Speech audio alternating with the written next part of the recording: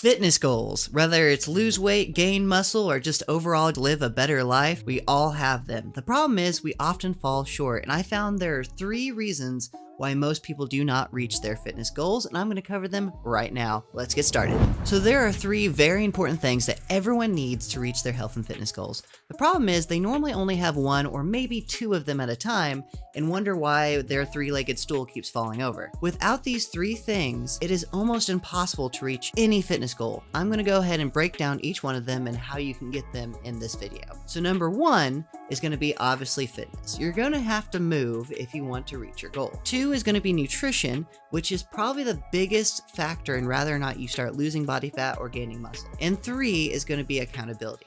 That's normally the one that everyone's lacking, but it's pretty easy to get, and I'm going to cover some of that more in this video. So let's start with fitness. So fitness is something that I covered in depth in several other videos, which you can actually see right here, and I tell you my ideology in fitness. The problem is, a lot of times people come at their fitness goals and only think of nutrition. Now, nutrition is the biggest part, don't get me wrong, but you still need to move and be active if you want to be able to live a healthier life. And you need to incorporate some form of strength training. The problem a lot of people run into is, yes, they'll lose a bunch of weight, and that is absolutely awesome. However, they don't acquire muscle mass, which means keeping that body fat or that weight off is next to impossible. Because your muscle mass is basically your metabolism. Without a decent amount of muscle mass, you cannot eat the required amount of calories, and you will be in this constant cycle of trying to lose more weight because you're having a hard time keeping it off to begin with. So make sure you're incorporating some form of resistance training in whatever fitness program that you're trying to make. Now, you don't have to go overboard on this. You can always just keep it simple, like 1, 2, maybe 3 days a week, and you'll be doing plenty. You don't have to do a crazy amount. You don't have to do 5 days a week. 3 days a week, and you're golden. And that should be enough to make sure that you're maintaining or even building a little bit of muscle mass so your metabolism stays in check. Next up is nutrition. Now, nutrition is the most important thing whenever it comes to losing body fat. If you're not eating properly, nothing you do is going to work. You cannot outwork a bad diet. You need to be getting enough protein in, and you need to be eating in a calorie deficit if you want to be losing body fat. However, keeping in mind that you do have to eat a minimum amount of calories. That minimum amount is going to vary based on how much muscle mass you have, age, and various other things, but you need to make sure you know that. You don't want to be living on an 800-calorie diet. It's not practical, and I strongly recommend you avoid that at all costs. And last but not least is accountability. Now, almost every program that you can find that involves fitness is lacking this one thing. If you have Weight Watchers, you have some form of it, but if you're someone who just started at a gym, you have none of it.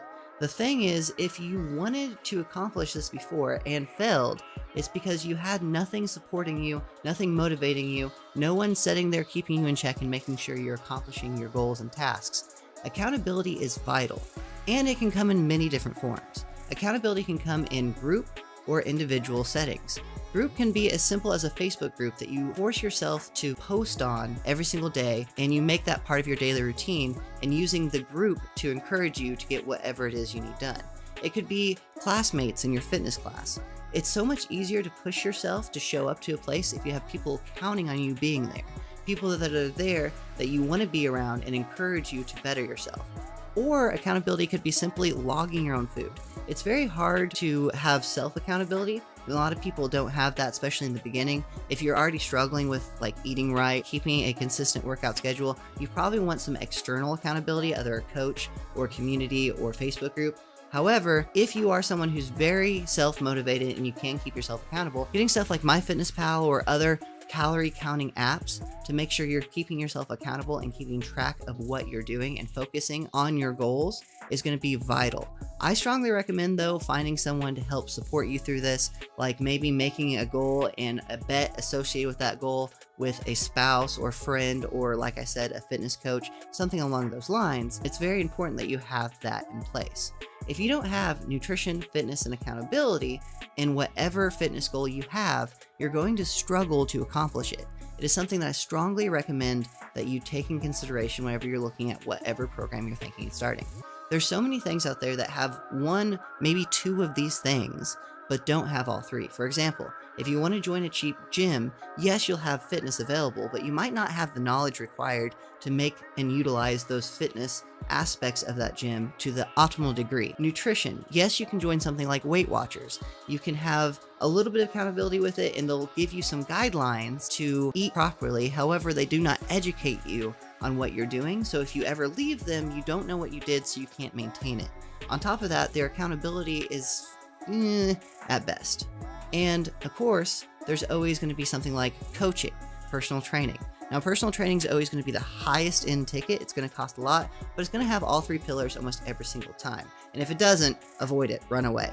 I strongly recommend focusing more on group settings because that's going to cover all three aspects. So stuff like boot camps, group fitness classes. If you have a group fitness class that covers nutrition, gives you the workouts, and has a group to keep you accountable, that is your go-to. I strongly recommend that for anyone with a fat loss goal because that's going to have everything you need to make sure you reach your goal.